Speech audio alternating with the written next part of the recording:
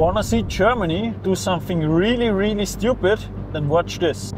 We're on our way to the nuclear power plant Gundremmingen in Germany. We're gonna blow up a clean source of low carbon electricity, which is even economic.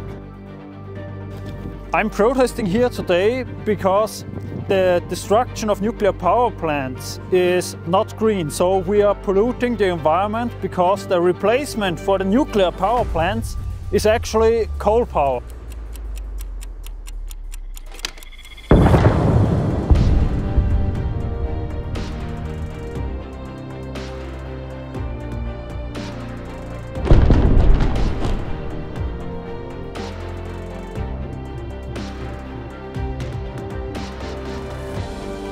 Next to me is, at least symbolically, the head of Friedrich Merz, who was sort of compliant in the destruction of the nuclear power plant. WePlanet, together with the Anthropocene Institute, released a report where it is clear that the nuclear phase-out costed like 60 billion euros, released several tons of toxic heavy metal into the atmosphere, and about 700 to 750 million tons of additional carbon dioxide. The German nuclear phase-out actually killed around 20,000 people just due to air pollution. That's at least 4 to 5 times more than the worst nuclear disaster Chernobyl, because the green energy from nuclear power was replaced mainly 98% by coal power.